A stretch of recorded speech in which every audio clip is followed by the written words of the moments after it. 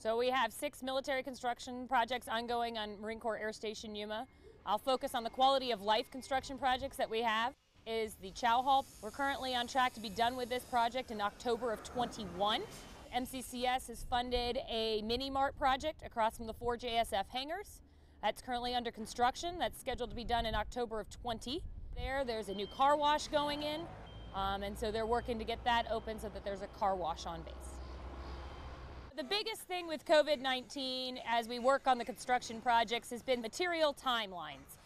Some of our material suppliers have been shut down, so we have some delays. We have to hold the contractor to their schedule, and that's what they're held to. The workload in INL has definitely not slowed, and we're trying to make sure we can still support the mission by making sure we have the right facilities for our personnel.